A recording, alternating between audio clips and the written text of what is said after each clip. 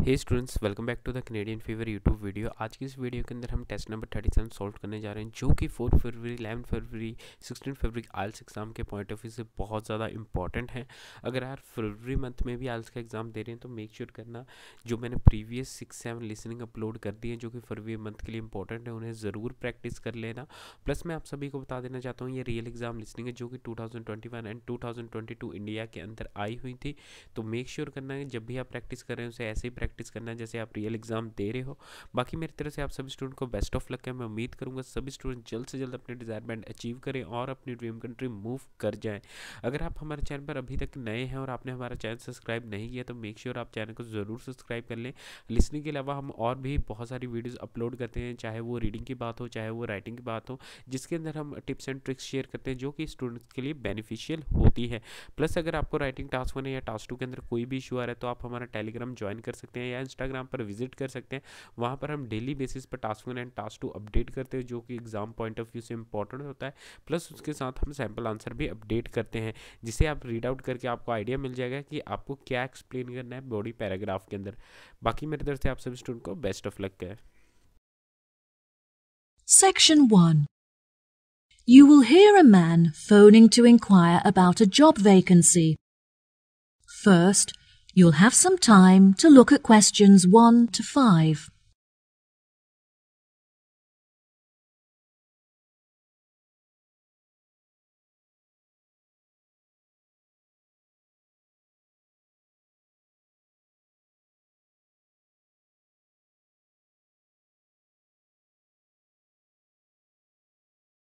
You will see there is an example that has been done for you. On this occasion only, the conversation relating to this will be played first. Good afternoon, Palm Resort. Good afternoon. I am ringing about the job I understand you have vacant. Oh, yes. I'd like to find out some more information if I may. Yes, of course. Can I take your name? It's Freddie Lee. Okay. The man's name is Freddie Lee. So, Freddie Lee has been written in the space. Now we shall begin. You should answer the questions as you listen, because you will not hear the recording a second time. Listen carefully and answer questions 1 to 5. Good afternoon, Palm Resort. Good afternoon. I am ringing about the job I understand you have vacant. Oh, yes. I'd like to find out some more information if I may. Yes, of course. Can I take your name? It's Freddie Lee. Okay, Freddie. What would you like to know? First of all, I'd like to know where your resort is located. It's near the city centre on Jamieson Island. That's Jamieson. Oh, brilliant. That's only 5 minutes from me. I finish at my college on the 12th of May, so I'll be available for work from that date. Will there be any vacancies at that time? Well, summer is our busiest season, beginning on the 11th July, so that's when you would be starting. Sounds good. And are there any age limitations? That would depend on the place you're applying for. How old are you? I'm 17. Well, we require our bartenders to be 18 or older, which means you would be working as a waiter. There are 4 vacancies. There were originally 6. However, we have since filled 2 of these. OK, great. Could I ask about the pay? We're offering £5.52 an hour. That's very good. My last job was £4.45 an hour. And can I also ask about what qualities you're looking for, like any particular skills or experience? We don't normally require applicants to have any past experience. However, during the summer season, we have weekly shows in which our waiters are asked to perform. The routines are very simple, so no dancing skills are needed. However, you will need to be able to sing. I have never sung professionally, but I'm keen on it and have been told that I'm talented, so I think this will be a good fit. Are there any other duties that I'd be responsible for? As a waiter, you'll have a few different duties. We offer table service, so you'll have to take food orders from customers and carry the food from the kitchen to their tables. We like to give our customers a relaxed experience, so we'll also need you to supervise and take care of their children. I have a babysitter, so I'm very comfortable doing that. Is there a play area for them in the resort? Unfortunately, there is no facility for children here at the resort, but there is a large playground just down the road. Before you hear the rest of the conversation, you have some time to look at questions 6 to 10.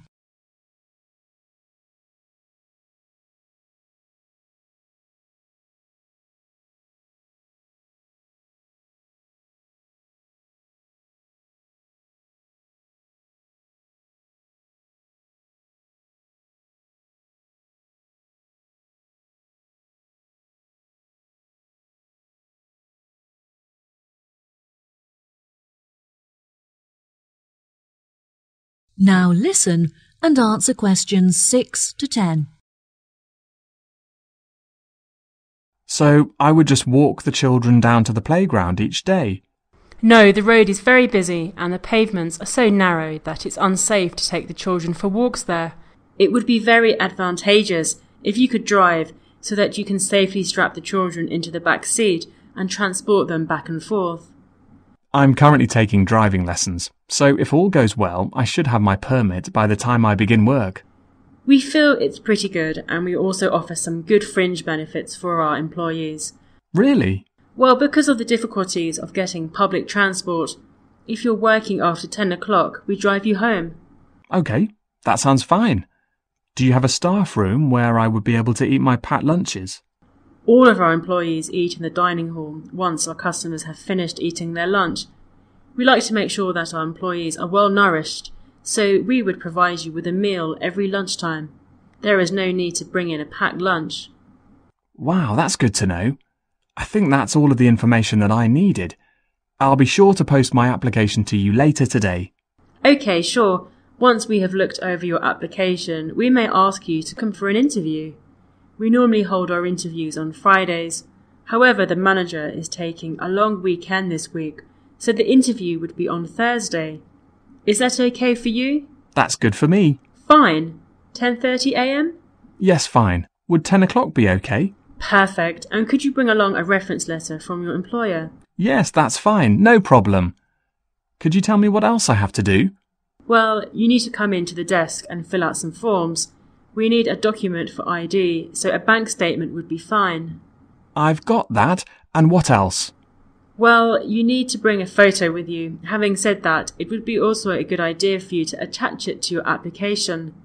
This will help us to distinguish your application from the others. OK, no problem. I have a couple of spares from when I renewed my passport. Good. We look forward to seeing you.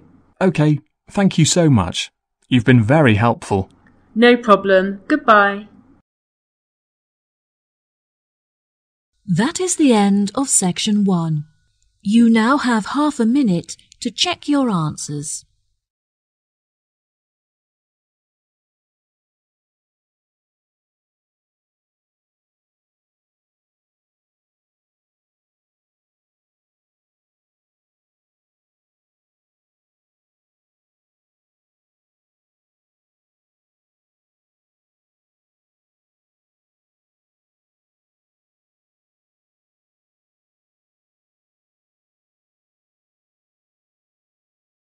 Now turn to section 2. Section 2. You will hear a guide talking to a group of visitors in a garden. First, you'll have some time to look at questions 11 to 14.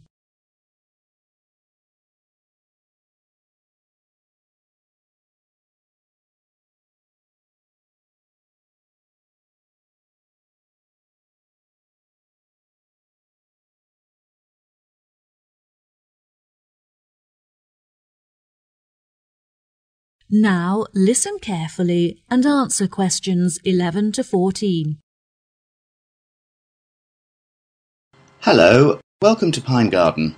My name is Manuel. and I'd like to tell you a few things about our establishment before you all wander off and begin your exploration of the grounds. I know you're keen to begin, so I'll try to keep this short. First of all, I'd like to explain what you can do with your ticket. If you want to be closer to nature, you could visit our planting area. In that area, visitors can plant small flowers and bulbs that will grow and become part of the garden. The planting activity is completely free. However, if you have sensitive hands, you'll need to purchase garden gloves to protect your skin. Here at Pine Garden, we sell a number of wooden goods carved from trees that have been felled in our very own pine forest. If you feel like getting involved and having a go yourself, you can join one of our bush timbering lessons free of charge, where you'll be able to make your own keyring under the supervision of a skilled craftsman. The most popular attraction in the garden is our aviary, where you can observe a whole range of bird species. Entry to this section is free, but you have to pay a small supplement in order to enter the hummingbird section. Also, the insect hut not far from it may arouse your interest. There you can find some interesting insects such as butterflies, pocket ladybugs, dragonflies, and so on. And there's no extra charge for that. Unfortunately, there are some areas that are temporarily off limits to visitors today. For example, the gift shop that closed earlier this year and won't be open for another month or so. As I mentioned before, however, you're free to visit our restaurant for food and snacks, and if you're looking to purchase a gift, why not buy that special someone a potted bush or orchid from our plant care centre? And our new treetop cafe is under construction, which will be very impressive when it's finished. In fact, the model town's already opened ahead of schedule, and it's attracting a lot of people. Now, our tourist office is normally available to provide tourists with a variety of help. However, the officer is sick at home today. Please do not let this discourage you from visiting these, as they provide quite an experience. Before you hear the rest of the talk, you'll have some time to look at questions 15 to 20.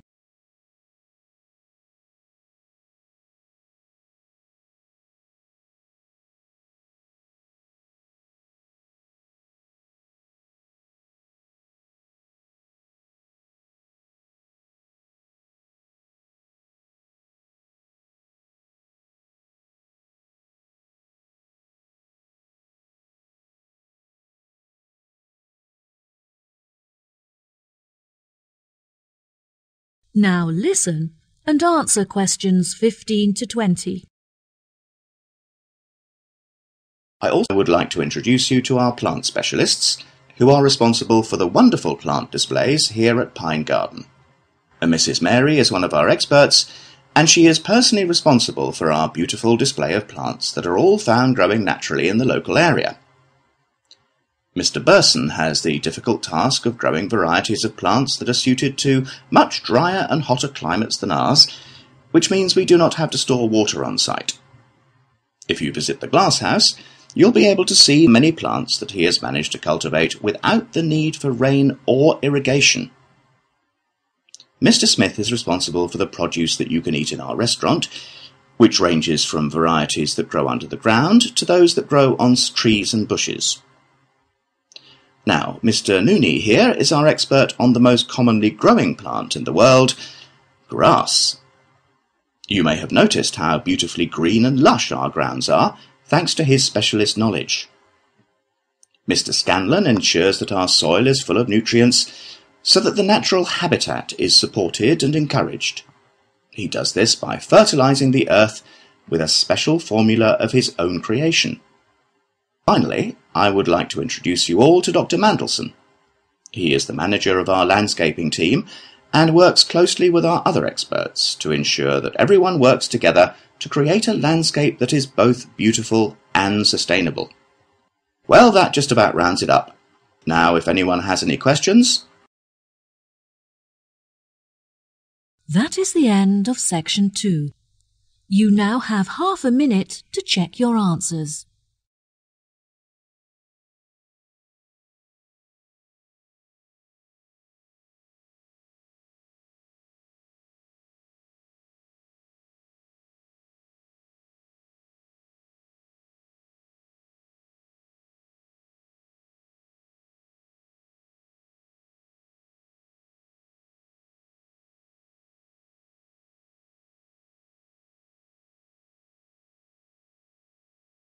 Now turn to Section 3. Section 3. You will hear Sally and Mike, two students, and their professor talking about their classwork. First, you have some time to look at questions 21 to 26.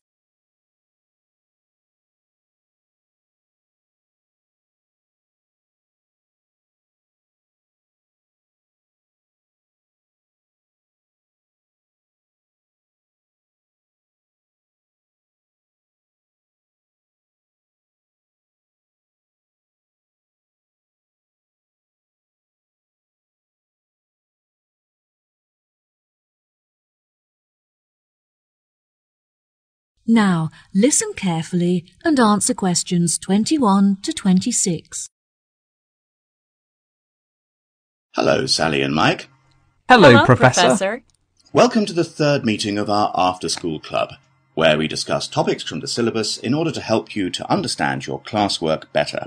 Now, I hope that you've read the notes I gave you last week on the ancient African traditions, as this will be the focus of our discussion today. Who can tell me how they were able to recognize different stars? Did they measure the distance between them? No, Sally, I'm afraid that's incorrect. Mike, do you know the answer?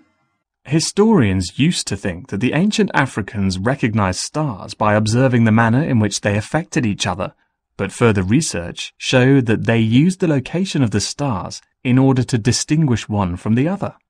Well done, Mike. Very good. Can either of you tell me anything about the Wayaka people? They have a lot of money, but do not trust banks to keep it safe. They believe that it's in their best interest to help themselves, not assist others. Instead, the tribe looks after their own finances and generate income from lending money to others in low-interest loans. What problems do the Africans suffer from? They used to suffer greatly from drought. However, they have now developed clever ways of overcoming it by moving to higher land. There are, however, far more predators in these mountainous areas, so it is vital that the Africans learn how to protect themselves in this new environment. Yes, that's right. Also, compared to more developed countries, the Africans are less concerned with their international status, which I find interesting. Very good. What else are the local people concerned with? Unlike other, poorer tribes, they have plenty of nourishing food, and they are able to afford vaccines that prevent them from catching diseases. They historically lived in the west of Africa, although later they were chased off their land by other tribes competing for food and water. It is their hope that they will eventually be able to return to their original homeland. Why has the financial condition of the African people deteriorated? Despite their modern transportation system, they find it very difficult to trade because their tools are not sophisticated enough to mine minerals from the land. They have permission to engage in these commercial activities, so once they have the right tools, they will be able to develop a very large income from trade. Do you think that this new income will stop Africans suffering from starvation in the near future? Unfortunately, I don't think so. They should be able to start trading next year, but they will only have enough income to start growing sufficient food and crops to support the local people in the long-term future. Yes, that's correct. Before you hear the rest of the conversation, you have some time to look at questions 27 to 30.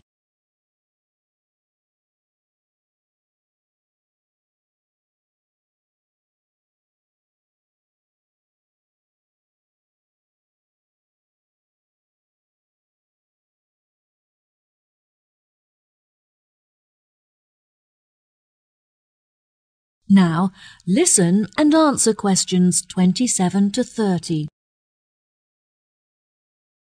There are many charities from developed countries that are helping to ship food to African countries in order to feed the starving. Unfortunately, it is difficult to transport a lot of food to the right places, but Africans are very good at sharing and making sure that everyone gets something to eat.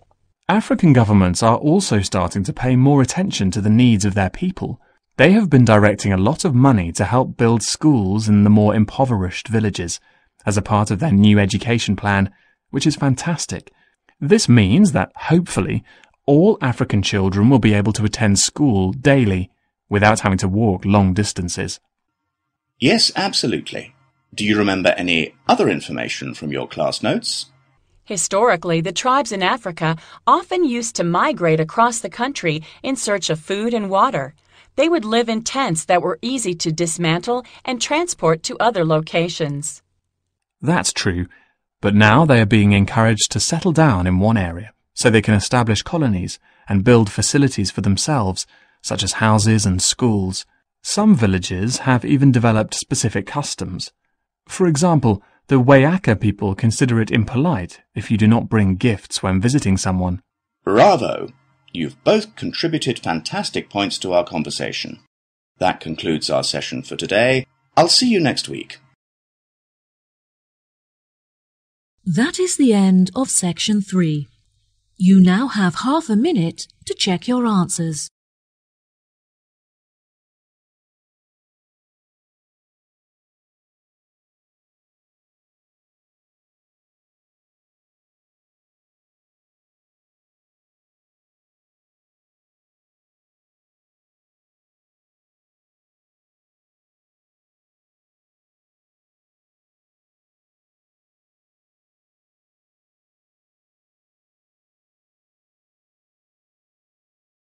Now turn to section 4. Section 4. You will hear a talk on the research of the sensory systems of different species. First, you have some time to look at questions 31 to 40.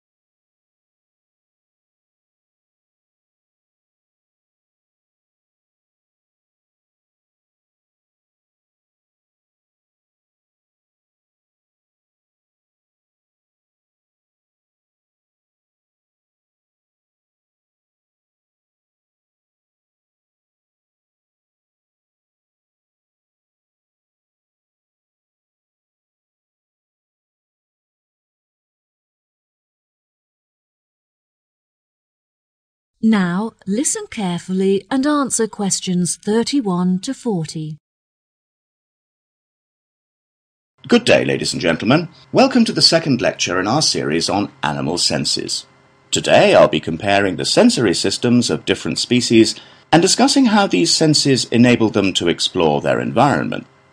When it comes to the sense of smell, you may think that human beings have powerful and well-evolved sensory systems. However, some animals have a sense of smell that is far more powerful than ours. Dogs, for example, have a sense of smell that is 40 times greater than a human's and can distinguish 220 kinds of smell. Some animals can even smell odours that are undetectable by the human nose, such as carbon dioxide. There are also animals that have a relatively weak sense of smell. For example, there are species of beetles that can recognise the odours of certain plants but not others. The bee is an interesting example to examine in reference to smell because they experience this sense via their antennae. Bumblebees have stings, but it's rare that they actually use this weapon. When a bee feels threatened, it will use its legs to signal and warn others about the threat before it stings. This is called a signalling posture and involves the bee lifting its two back legs into the air. Within any hive there is a hierarchy with the queen bee at the top. The queen bee is able to control the colony by monitoring its movement through her feet. The queen bee is the only reproductive female in the entire colony, and she is also able to sting multiple times, unlike the worker bees that will die if they sting. In the insect world, scent can also be used to facilitate mating, as females decide whether or not to mate with a male, depending on the quality of his scent. One such example of this is the female butterfly. who will only mate with the male butterfly that produces the strongest pheromones. This is how the species ensures that only the best genes are perpetuated in order to create the strongest offspring. Next, we move on to the hearing sense of beetles. Interestingly, beetles do not have ears, but instead use their feet to detect vibrations caused by sound. This is particularly useful when searching for food among the trees in which they live, as they are able to detect the location and movement of their prey by monitoring vibrations in the woodlands. The final sense that we'll be looking at today is sight. Snakes are a particularly interesting case study, as they do not see shapes and colours as humans do, but instead hunt their prey by detecting the heat radiating from their mouths. This makes them incredibly effective predators, as they are able to zero in on their prey very quickly and efficiently. From a distance, a snake is able to locate the heat radiating from a mouse, for example, and upon moving closer will be able to determine its body shape. This can help prevent the snake from attempting to attack prey that is too large for it. Once a snake has killed and eaten its prey, it goes into a state of hibernation, whereby all of its energy is directed towards digesting the food stored in its stomach. Depending on the size of the snake and its prey, this hibernation can last from hours to days. Once fully fed, a large snake will not need to eat again for the next couple of weeks. During the breeding season, however, female snakes will feed more frequently. The heat detection of a snake is very complex, and can be even more effective than the vision of a human. It not only uses heat to determine the location of its prey, but before it commits to hunt, it will also use the heat to calculate how much distance it has to travel in order to reach it. This prevents the snake from wasting energy hunting prey that is too far away to catch. That is the end of section 4. You now have half a minute to check your answers.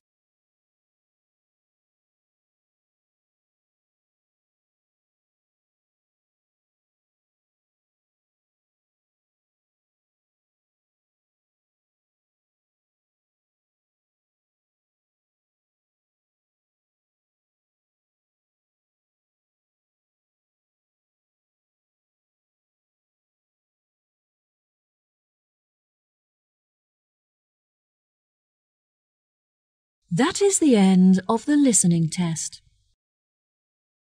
In the IELTS test, you will now have 10 minutes to transfer your answers to the answer sheet.